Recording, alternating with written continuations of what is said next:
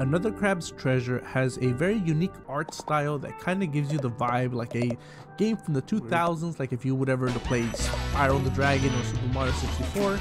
It's an RPG game that has platforming elements, but there's also a very important twist to the game, that it is also a Souls game. Now, Souls games are my favorite kinds of games, so I'm very eager to try this game out. Now, I do apologize, my voice is going to be kind of weird because I am sick at the moment, but you know, you got to keep on that grind. So first, let's go over, since day one, they have custom mapping for your control or your keyboard and mouse, which is always a beautiful addition to these kinds of games because sometimes, you know, the default button layout is kind of weird. This is the new one. They have assist settings. Now, personally, I'm not gonna be caught dead using these settings because this ain't no Super Weenie Hut Jr. over here, right? We strictly play on Salty Splatoon level. But if you need it, it's there to help you out, you know, just in case, you know, boss is giving you a little bit of trouble, but you still wanna play the game.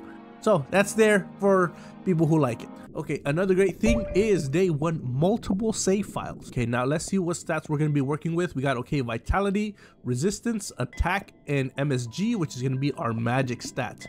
It's pretty simple, pretty straightforward, but it does give you some variety of gameplay, so hopefully it won't get too monotonous throughout the gameplay.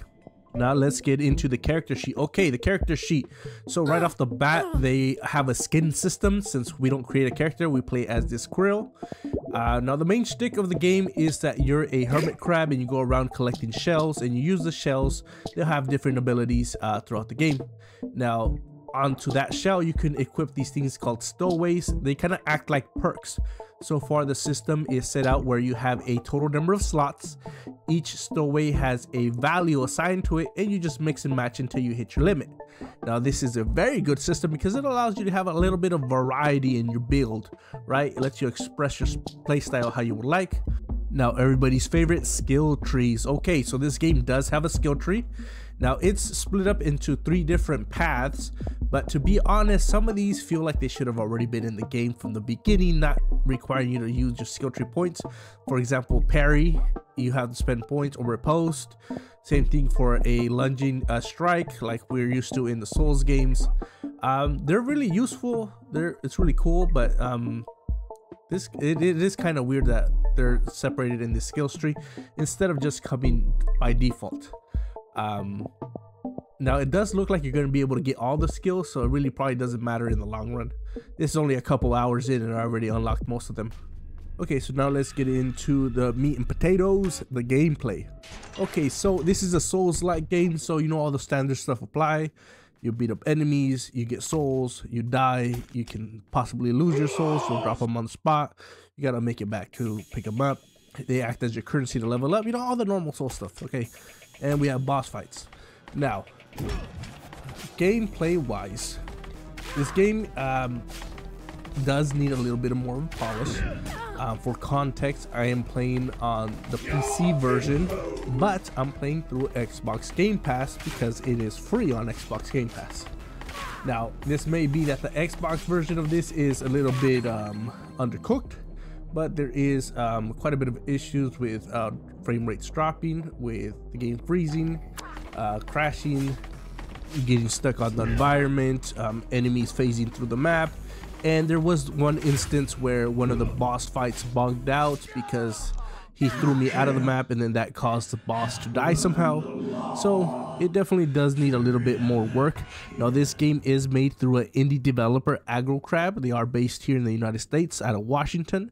So give them a little bit of time, let them fix the game before you go ahead and buy it if you know you're really into the performance, and if that's going to be a deal breaker for you, give them a couple months. That way, whenever you do get the game, you'll have the best possible experience. Now, let's talk about the bosses. So far, with the bosses that I've experienced, I've seen the difficulty is a little bit lacking. But then again, I have been playing Souls games for a very long time, so you know, it's probably not made specifically for me. It's not the most cutting edge in difficulty, but for the average Joe, I'm pretty sure this game is going to be challenging for them for sure.